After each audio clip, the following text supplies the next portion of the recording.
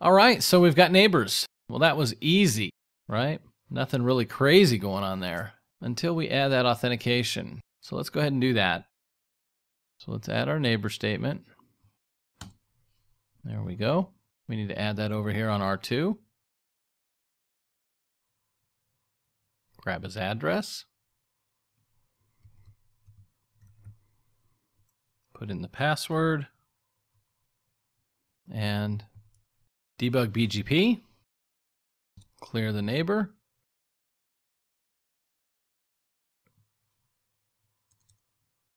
And notice now we're getting a bad authentication digest.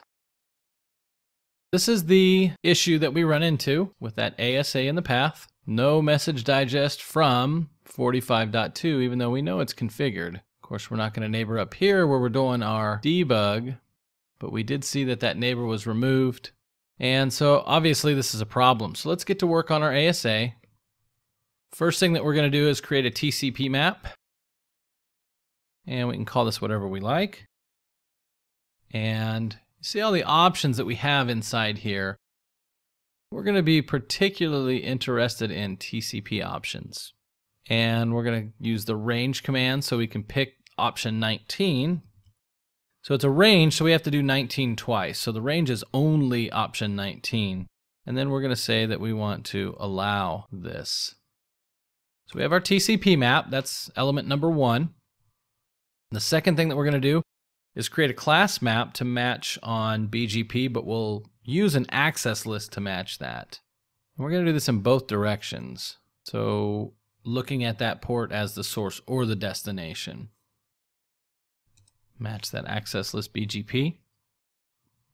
So far what we've done is we've created a TCP map that's going to allow option 19. We created an access list that's going to match on BGP traffic in either direction. And we have created a class map to reference that ACL. Now we're going to create a policy map. And we reference the class map. We're going to set connection, advanced options, and then we're going to enter that BGP TCP map. And then we're also going to set connection, advanced options. Actually, not advanced options, just set connection. And we're going to say random sequence number disable. Okay, so let's do a show run policy map.